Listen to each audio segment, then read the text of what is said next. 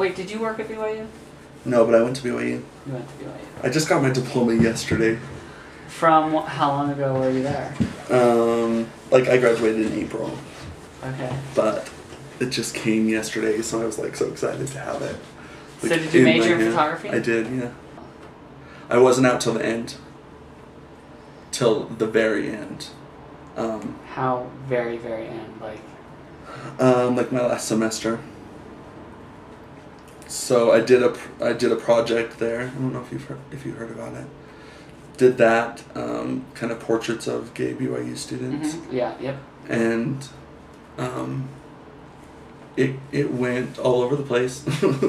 So I kind of. You did one of Tommy. I did one of Tommy, who just moved to New York. Yeah, he's all his status up there. He's like on his way. Yeah, he's like, I hit Michigan. We're gonna miss him. He's fun. Yeah, Tommy was in it. There was a lot of people in it.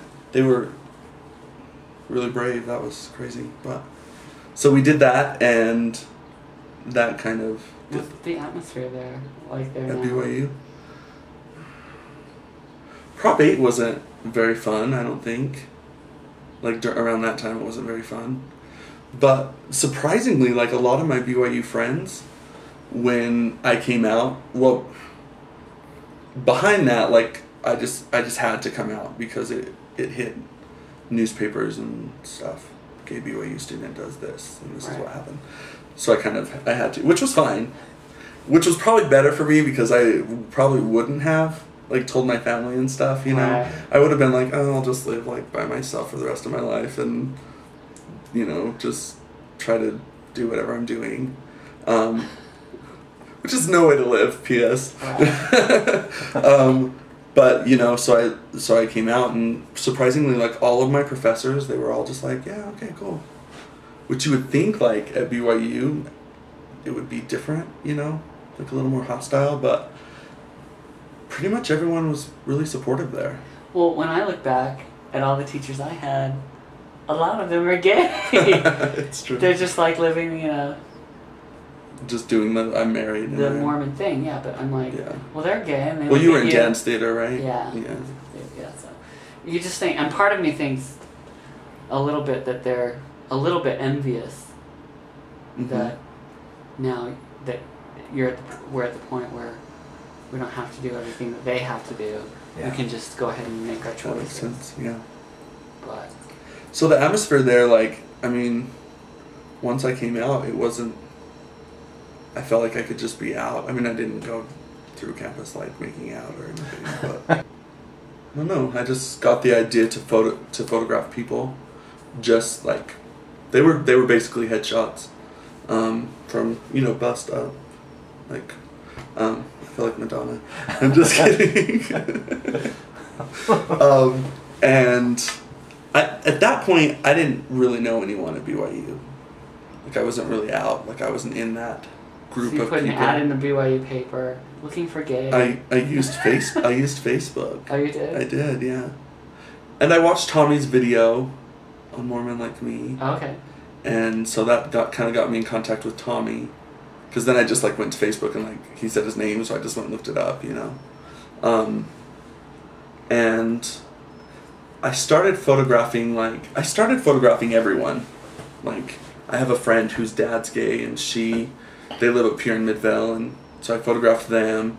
But then BYU said that I couldn't photograph people who weren't living the honor code. So I could For your photography project? Yeah. So I could only photograph students then, basically. So it kind of changed. Is that the rule generally for everyone all the time? It's always been that way? Or they just changed it like, oh, we're going to make it... How do you... So you can't... So if somebody in the class wants to photograph homeless people, they couldn't do that project? They would. Because they could only photograph people who are living the honor code. Right. Or if you wanted to photograph the presidents of the United States, right. You couldn't photograph them. Well, by that standard, but yes, you could. You would. And I did. I photographed people all the time who weren't living the honor code, who weren't BYU students. But for this particular project, it had to be BYU students. So it kind of changed. It changed. I've never heard of such a crazy thing. It's crazy. Especially where you're like, this is like art. And it's you're supposed to be reflecting. Right. And education. How can this be like fine art if you're limited to subjects? Your subjects are limited to students. Right. It worked out. It worked out though. Yeah, that's probably for the best because then you're like students who are gay. Right. Even better. Right. And so, like I like was gonna photograph Carol Pearson, and just a bunch of people, like anyone I could get. You know what I mean? Like people who were both gay and people who supported people who were gay, and just anyone, just if that would come, you know. And it turned out. So anyways, I had to photograph students, which was fine. So we paired. I photographed students. I said we, and I don't have like multiple personalities. Yes. It makes you seem like you have an entourage. Yeah, I don't though. Or they'd be like over there, like on their Blackberries. He's in an interview. So I photographed the students. Really, and I have them here, but and then it was really simple. Like that's all it was. It was just faces, just people's faces. Did you do 2 by 2, like side by side? a student who was gay and then someone who's their friend who supported them? Right. And that person, it turned out that like that person could have been gay either. It was the lines were very. So you didn't like when you looked at it, you didn't say who was who. Mm-mm. You just had to look and say, okay, one of these people is gay and one of them is a friend.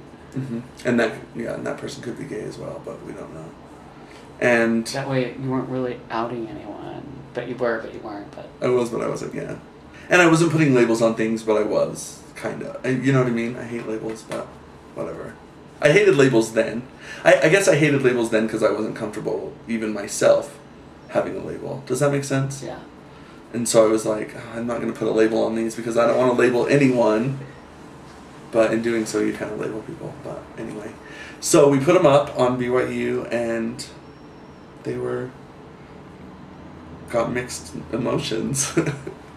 They were up for like 3 days and came down. And then they went back up. They went back up, but after some drama. They came down on, I think it was like a Thursday. And then, maybe it was a Friday. Because I remember I had to wait a weekend to meet with the dean, not the dean, but the visual arts head or whatever. Her name's Linda. So I met with her and she was like, I decided to pull the exhibit because, you know, we can't really... I guess I could say this now before I couldn't say this. She said that they couldn't show pictures of homosexuals on campus because BYU is an extension of Temple Square. And by doing that, that would promote homosexuality. Like the church is promoting homosexuality.